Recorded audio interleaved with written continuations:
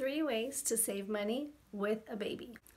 Hi, welcome to Bilingual Family TV, the place to be if you want to create meaningful relationships with your child while learning Spanish. Well, Mateo has been here for almost 2 months and I have some tips for you on saving money. The first tip is to get it used. There are so many items that you can get used. The truth is, babies don't use their items for a long time. So you are able to get great deals by getting some items used. For example, our crib, or Mateo's crib, is used and we got it for $75 and it was an $800 crib. We got a new mattress, but still we got a great crib for 1/10 of the price of its original price. Another thing you can get used is clothing. Now, this is up to you. This can be controversial, but you know, babies really don't use their clothes for that long and you can always wash it. I buy used clothes, so I don't have an issue with that, but of course, it's completely up to you. But in terms of big items like the crib or a changing table or you know, we have a Halo bassinet. Unfortunately, we did not get that used and he hated it. So that's the thing. A lot of baby items are very expensive and you don't know if they're going to like them or not. So sometimes it's better to get them used, and if they don't like them, at least you didn't spend a lot of money on that item. Tip number 2, cloth diapers. Diapers are expensive. They are extremely expensive. And babies go through 12 to 14, or if you're Mateo, you go through 18 diapers a day. And so that can really add up, especially if you get some of the name brand diapers out there. It can be very expensive. So we originally wanted to do cloth diapers. However, Mateo was 5 pounds and 2 ounces when he was born. He was 4 pounds and 14 ounces when he came home from the hospital. So none of his cloth diapers fit him. And we had to use some disposable diapers. And that's when we truly realized how expensive diapers were. And luckily, a lot of our friends had already given us diapers, disposable diapers. So we were set. But we still, after a while, we had to buy some and they're definitely expensive. I'm going to show you really quickly the type of diapers that we're using, the cloth diapers that we're using, but there are many other options out there. So there's something for everybody. Here are the cloth diapers that we are using. It is a flat. This is called a flat. As you can see, it's flat. And it's, I think this one's made out of cotton or, let me see. Yes, 100% cotton. And so it's very absorbent. And so what you do is you fold this fabric. I'm not doing a very good job. You fold it like this, and there are many different folds that you can do. And then you put it inside of a cover. This is what makes it water resistant. Keeps everything inside, and it keeps your baby from getting wet. And then you just put it on like a regular diaper. Like that, well, like that. So this has been so easy. There are many, like I said, there are many different cloth diapers. There are some that are pockets, and I have some to show.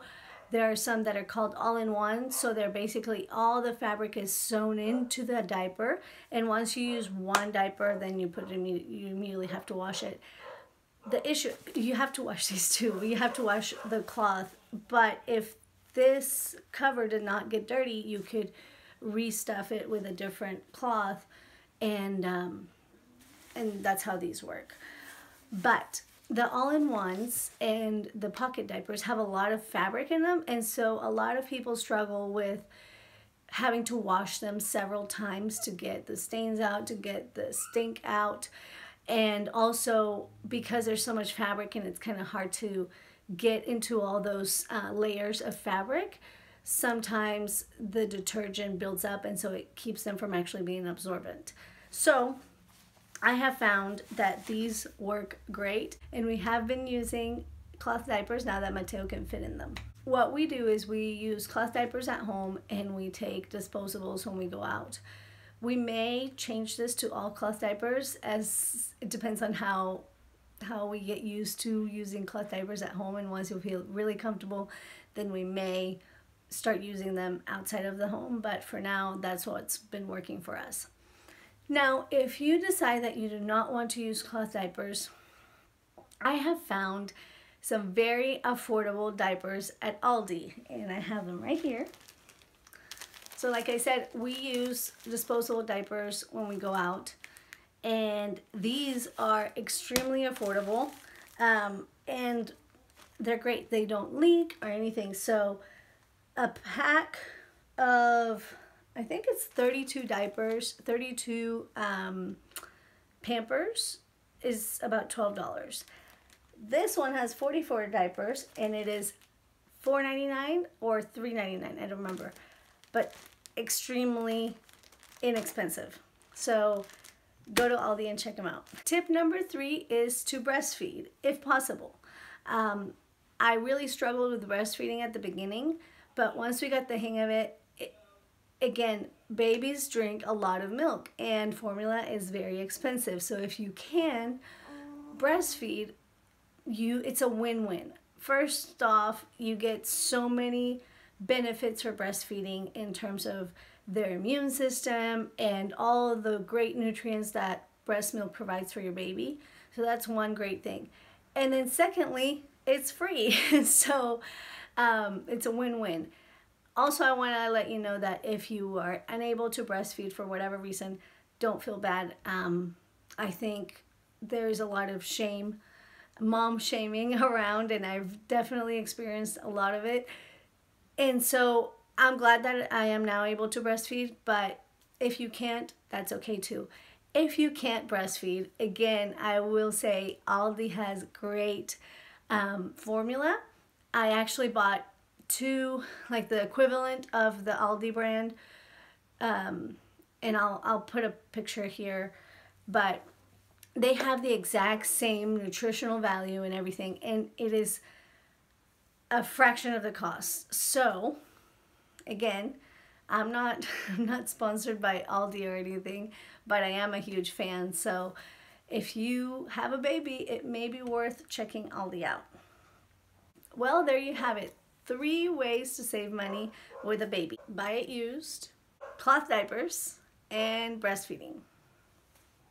If you like that video, give it a super me encanta, share it with your friends, and if you want even more resources, head over to bilingualfamily.us and sign up for our newsletter. Thank you so much for watching, and remember, second language acquisition is all about relationships. Adiós! Aquí está el bebé Mateo.